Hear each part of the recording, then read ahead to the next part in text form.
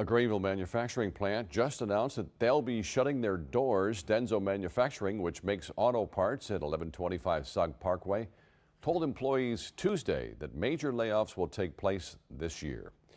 ENC Alliance's Vice President Brad Hufford says 475 workers will be affected when this plant shuts down. Hufford says that overall the plant closing will have a direct impact on the employees, but really have a minimum impact on the economy of Greenville and Pitt County. Hufford says that layoffs are expected to happen around July and August.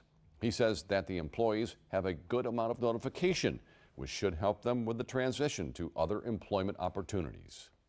But our organization and others in the community will certainly strive to minimize that impact. And we really feel like on a individual level that there'll be ample opportunity to get better and new higher paying positions in the local area.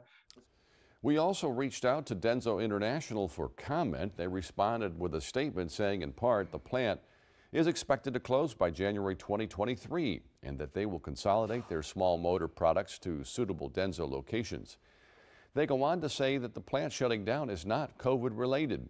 DENSO International says the automotive industry is turning its focus to smart and self-driving vehicle technology, which makes it difficult to cost-effectively produce conventional motors and systems at the Greenville site.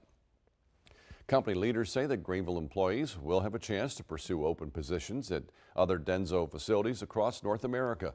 Others will be offered competitive severance packages and support.